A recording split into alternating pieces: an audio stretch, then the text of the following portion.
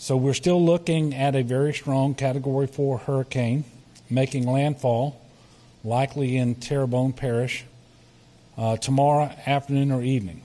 Now, the forecasted landfall is for 7 p.m. What I want to make sure people understand is that's the point at which the leading edge of the eye wall will cross from the Gulf onto land. At that point in time, about half of the storm is already over land. So don't listen to that and think you have until 7 o'clock tomorrow evening, but before the storm itself is going to be over land. That is not so.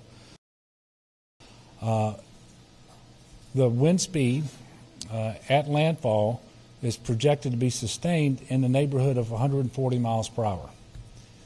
This is a very strong storm.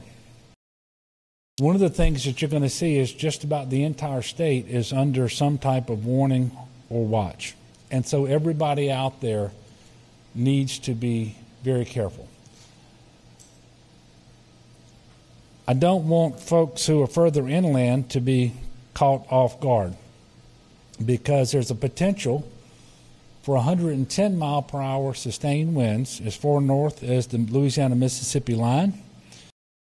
It is important to note that debris on the roadway and high water can occur at any time during the storm because of the impact of the wind and the floodwaters. DOTD crews may not be able to get to these locations to erect signs and barricades and provide warning before motorists